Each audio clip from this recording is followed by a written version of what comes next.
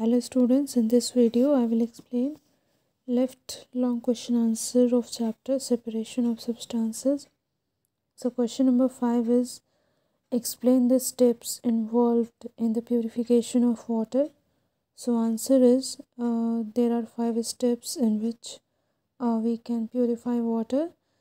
Step 1 is screening. So in this step we can separate the large rubbish particle from impure water. Step 2 sedimentation, loading and decantation will take place. Step 3 filtration.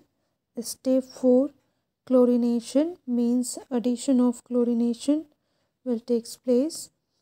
Step 5 the purified water is stored in large tank.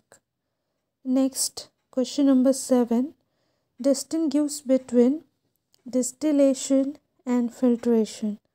So distillation is the method of separating two miscible liquid from their mixture is called distillation, and distillation, it is based on the different boiling point of the liquid, and distillation is done by the apparatus which is known as Liebig condenser. Next, filtration. So it is a method to separate an insoluble solid from a liquid by passing the mixture through filter paper. Next, the insoluble solid which remain on the filter paper is called residue, and the clear liquid is called filtrate. Next, winnowing. So this method of separation is used to separate chaff from the grains by means of wind. And threshing, this method is carried out after harvesting a crop, by which grains are separated from stalk.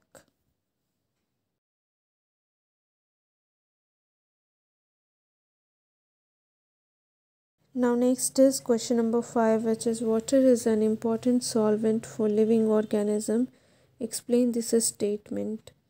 So answer is, or all of you have to refer page number 42 for this answer.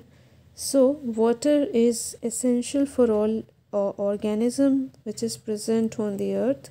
Water acts as a solvent medium through which organisms absorb nutrient for the growth and survival.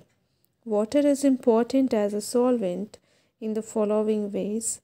Number 1, water acts as a medium of transport in our body. Our body absorbs nutrient in the dissolved form in water, and water also helps to maintain or regulate our body temperature. Water helps our body to throw out waste in the form of urine and sweat. Plant absorb mineral from the soil through water. The food which is prepared in the leaves of the plant by the process of photosynthesis is distributed to other part of the plant in the form of solution in water, and many animals living in water breathe in oxygen which is dissolved in water. So all of you have to note it down 5 points from this paragraph.